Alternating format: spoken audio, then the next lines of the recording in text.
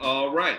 And we're back. This is Word with Ty Brownlow. Once again, no one is worthless. No story is worthless. And I have a very special guest on my show today.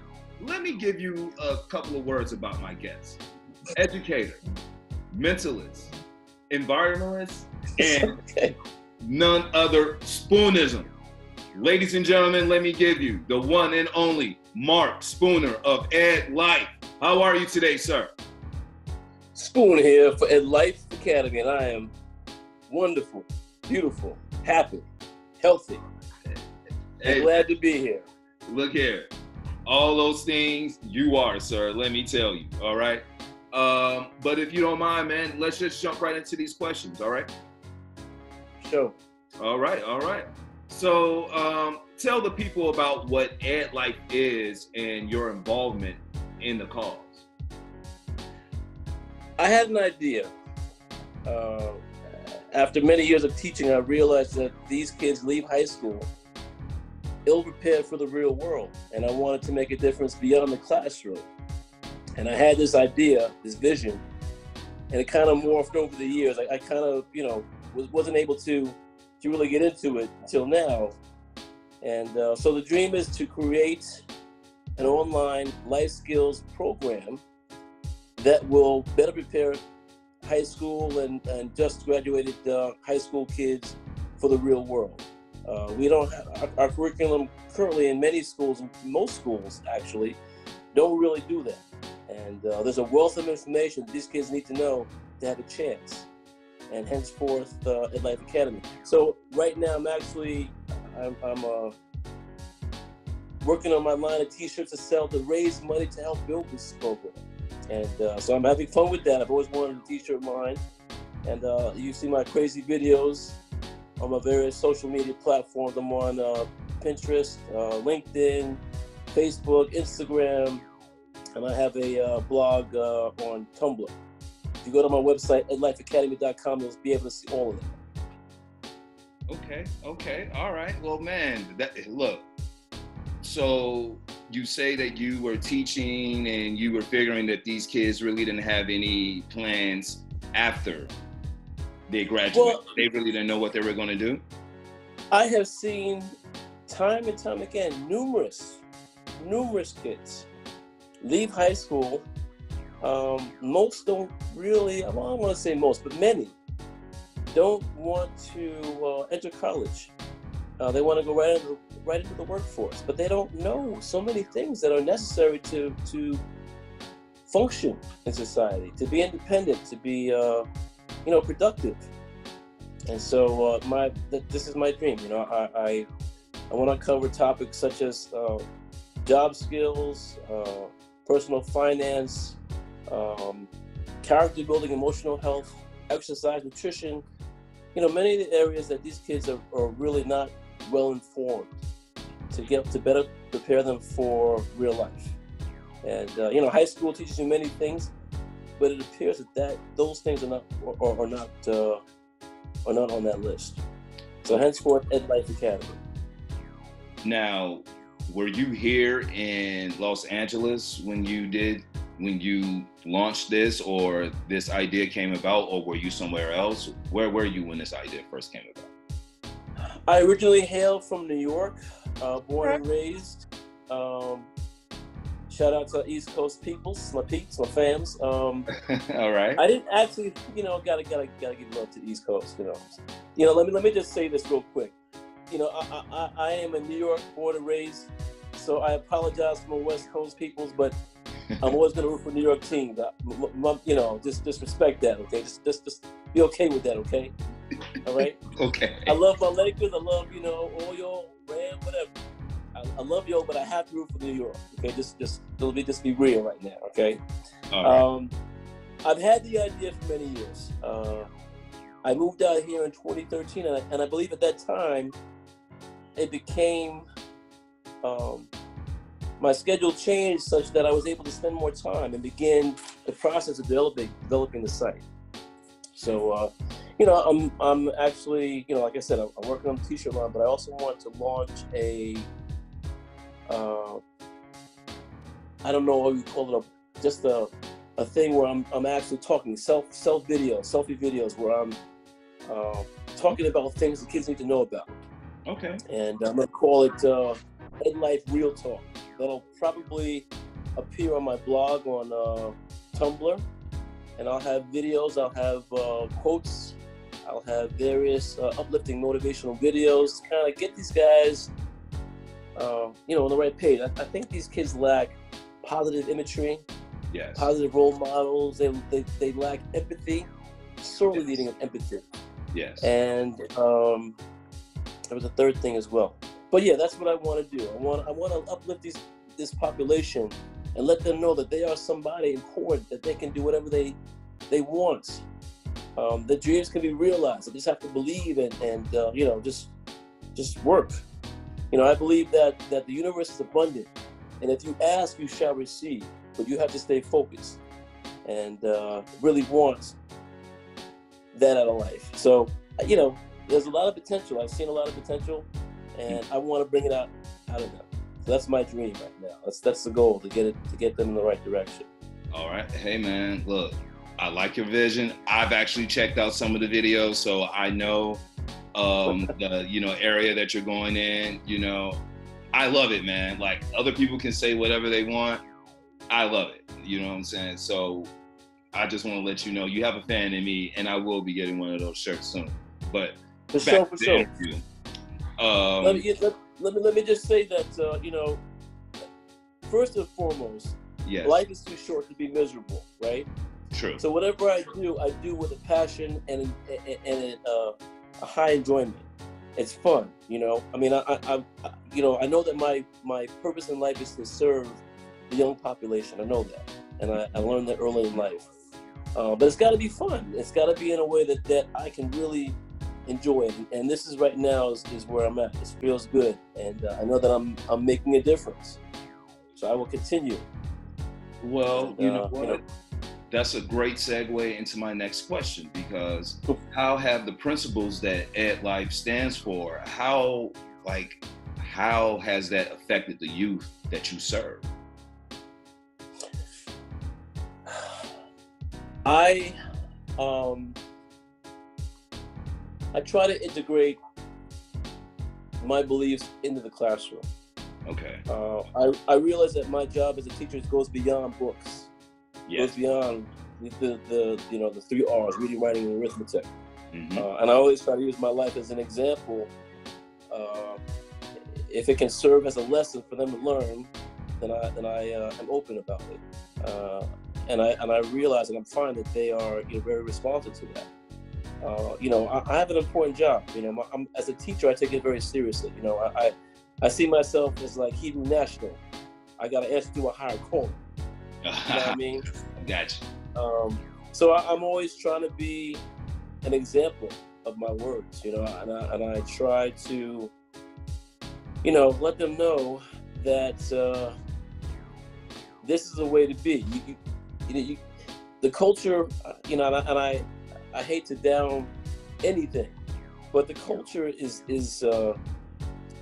it doesn't help. You know what I mean? They're not getting anything by not focusing on the things that will make them successful. They're distracted. And I believe that there are powers that are set up that way to make it this way. And I'm trying to flip the script and let them see that, guys, you got, this is not going to help you. You have to find the path that's going to bring you to, success.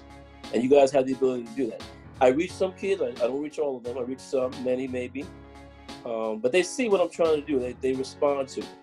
And so many a time I find that when they leave high school, mm-hmm. when they're out in the real world, they're like, oh, light bulb goes off. Oh, now I understand. I'm so grateful. I'm sorry that I didn't listen back then, but I'm so grateful now. And, I see it happen time and time again. So I was going to ask you, what's been their response to some of the things you try to put in your lesson as you teach? Can you recall any worst to first or low to high moments, just like in your journey of teaching, like what has been some of the high and low moments, or the low and high moments of you implementing EdLife into your teaching program? You see the light go off in them. You know what? Like I always try to make the lessons real. I especially seem to find my sweet spot in English, where I utilize things that are real. Like I'll do quotes. I'll write down a quote and we'll talk about the quote. It's always a quote that's going to be motivational, uplifting, and they respond to that. We talk about politics. I'll have CNN on, and KTLA will discuss things like that, and they respond to that. So that'd be part of the real world, the democratic process. They don't all get it, but they listen most of the time, and there is some good responses to that. I have them writing about things that they like to write about. I try not to preach. That's hard sometimes, because you want to make them see the light, but it's you have to kind of you can't push. You have to guide. So you gently move them in that direction and hope it takes. It doesn't always work, but you have to maintain that focus. That's the goal. The goal is to get them to be successful, and so whatever I do, it's along those lines. And you have great lessons where they really respond. The quote thing is really good. Mm-hmm. Other times, just stuff comes up where they just bring up a topic, and that becomes a lesson. I'm always open to discussing that which is important to them. They feel is important, because if you include their world into the lesson, they're much more apt to be part of it. So I always leave that opportunity open for that to happen. And again, I have good and bad. Well, no, I mean, all right. So let's talk about the good and bad for a second. Like, if any, what have been some of the challenges that you faced so far in your journey, just in teaching and trying to, go through the process of starting a program such as EdLife? Like, how did you overcome those, or are you still in the process of overcoming? It's you start off with a vision. Mm-hmm. And you try to make it work in the real world with your schedule and everything else going on, and it was difficult for me. So I wanted to hire someone that could assist me with this endeavor. And of course, teacher's salary. I wasn't born with a silver spoon in my mouth, even though my last name is Spooner. I hear you. So the idea of T-shirts came around. And I've always wanted to do a T-shirt line. I've had many, instances in my life where I've set up a line of T-shirts, and haven't been so successful. But I never really pursued the idea of doing T-shirts that pertain to my career, education. And so here I am now. It just seemed to click. So here I am producing these T-shirts that have positive messages, that are fun, that are cool, that are different. Mm-hmm. And I'm putting them out there, making these funny videos to kind of give attention to them. And I've been at it.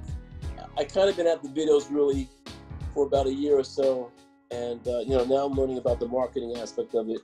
It's been fun, but I haven't made any sales, and I've got to learn more about the marketing. And eventually you throw something against the wall, it'll stick, and the teachers start to sell. Right. Start to have money to hire people to help me build the program, and sooner or later, things will start to happen. That's the goal. That's the dream. I gotta help. I have to help these kids.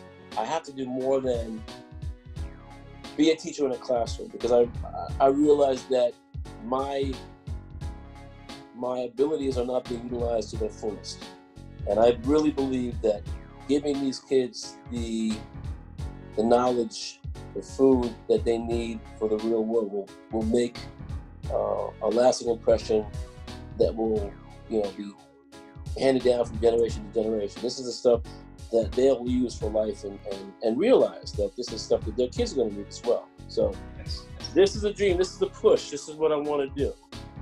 Well, I'm going to tell you, man, bosses push, leaders pull, and you're definitely a shining example of that. You know, it's up to, you know, the people to decide which way they want to be led.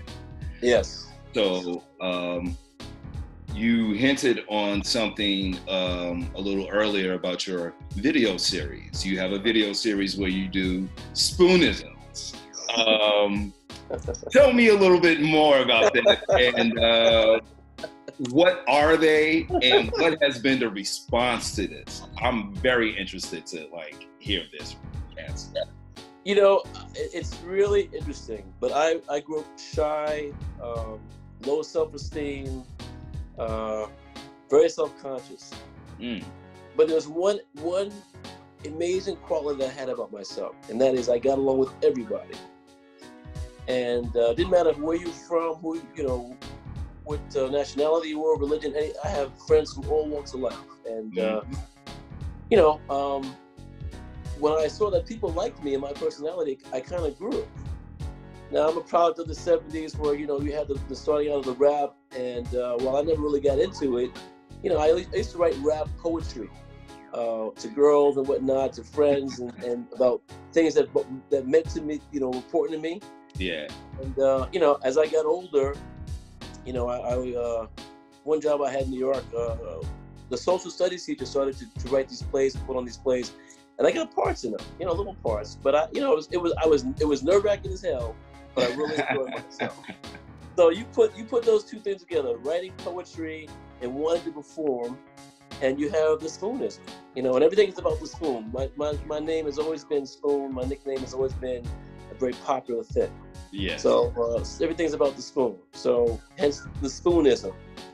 And, you know, just another way to have fun and draw attention. And, you know, sometimes I rap about things that are important, like Martin Luther King Day. I did something about that. I did something about Australia and the wildfires.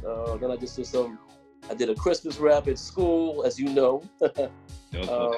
Yeah, so I mean, I'm definitely no match for those that are out there that really do it, that are selling records and whatnot. But you know, for me, it's just another fun way to get stuff out there and you know, draw attention. People like that. They have fun with it. You know, well, I love to laugh. I love to make people laugh, and laughing at yourself is a really good thing. You know, if you can laugh at yourself, you are in a good place. Well, I have plenty to laugh about with regard to me. I'm going to say this. A lot of people aren't out there teaching in their raps as well. So everyone does their thing a little bit different. And you have to I mean, hats off to you, dude. Hats off. So speaking of spoonisms, and I know you hinted on this a little bit earlier, but just go a little bit more into it. How does that play into your mission at EdLife? And how does that go into the sale of the merchandise? Because you're actually wearing one of the shirts that you have on your site. Yes, this is the Nothing shirt. It says, I had these glasses. These glasses are kind of like kaleidoscope glasses, so my vision is really messed up. It says, drugging, thugging, plus bugging equals nothing. You know, chugging is drinking, drugging is doing drugs, thugging is, you know, robbing people, bugging is just breaking stuff, windows and whatnot. All that stuff you added together equals nothing, right? And, you know, it had a flow to it. And, you know, so I created this t-shirt. The spoonisms are, you know, if I bring attention to various things like myself, but issues, you know, I can hopefully not only draw attention to myself, but also to important issues. And again, they see that I'm wearing the shirt and you know, what it stands for, positivity. And you know, go to the store and buy a shirt, you know. Okay. All the shirts pretty much pertain to an issue that is, you know, that people need to do good. You know, some of the stuff is about education. Some of the stuff is about, you know, getting along with each other. Some of the stuff is about the environment. You know, all positive messages. So Yes. That's what EdLife is about. EdLife Academy is about, positivity and learning and doing better. All right. So now, I can't let you go without you giving the people a example of a spoonism. So I don't know if you have anything ready, like a little 5 to 10 second freestyle of a spoonism, but I need my audience to see. Oh my God, what I see, and you must give the people at least a little, like, man, just drop a bar of the spoonisms for the people. Please, I beg of you, sir. Oh man, you make it so hard. Okay, I'm on the Brownlow show with the flow, ready to go. From the spoon, with a tune, rock from here to the moon, with a positive vibe. Always trying to rhyme. Do my thing. Here I'm saying with the rap thing. Killing me, Brownlow, you killing me. All right. Go ahead. It's the Spoon. Go check him out. You know what I'm saying? But I have to ask you this because this is what my show's known for. My executive producer gets upset if I do not ask this question. So I have to ask this question to you. Okay. Mr. Spooner, Mr. Mark Spooner, what is the one word that describes you and why? Fun-loving. Easy, fun-loving. I am a very easygoing, happy-go-lucky type of person. If you know me, if you know people at school know me, ask them how to describe me. Spooner's always smiling, trying to make people laugh, trying to make people happy. I'm always showing love to everybody. Doesn't matter, whether we're close or not. I care for people, and I want them to be happy because life is too short. So I think fun-loving really aptly describes the Spoon. All right, that's what's up, man. So if people want to get in contact with you or your program, or they want to order a shirt, like, how do people stay up with EdLife? EdLifeAcademy.com, one word. The email is edlifeacademy@gmail.com. Look, I'm at the ground floor of this, and I'm always open to ideas.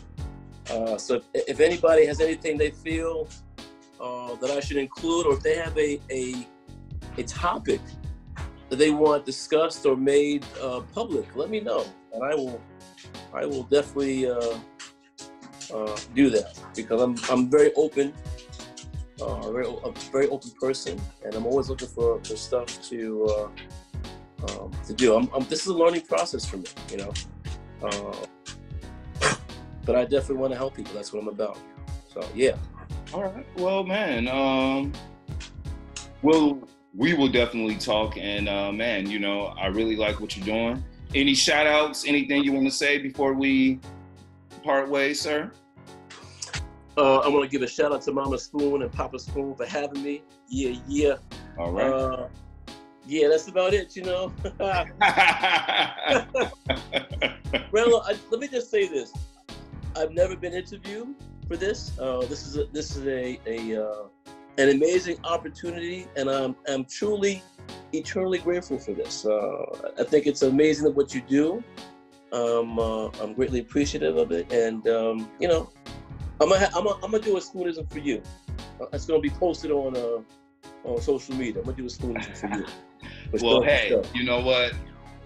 First, let me just say I'm honored that I'm going to get my own personal spoonism. I just want to tell you that, I'm all about the original, vintage. So, as you can tell, I have the hat on. So, yeah, this is but man, on a real note, man, I'm for the people. I'm all about the people. I'm all about putting my people on, and especially if my people are doing positive things and they have something to share with the community. And I feel you do. That's why you're on the show. That's why we're doing this. So, man, let me just say hats off to you for even starting the program and even thinking of, an aspect that, the youth really do need. I feel a lot of times society either caters to one end or, the other end. What about people in the middle? And I feel, you know, you are hitting that, you know, trail. You are like blazing that trail. As you said, you're in the beginning stages, but man, who knows? 6 months from now, a year from now, I'll be doing, like, you know, another interview with Spooner, and, you know, who knows where this thing will be. So let me just say that, hey, you know, the honor is mine, all mine, you know, to, you know, have this moment to do this with you. And B, just keep going, brother, because, man, you have something to give to society, and you have something worthwhile. Once again, Brownlow, I really appreciate you, man. Thanks a lot for the opportunity. Thank you, man. All right, man. And on that note, we're going to leave on a positive note. This has been Word with Ty Brownlow. Once again, no one is worthless. No story is worthless. We out. Peace.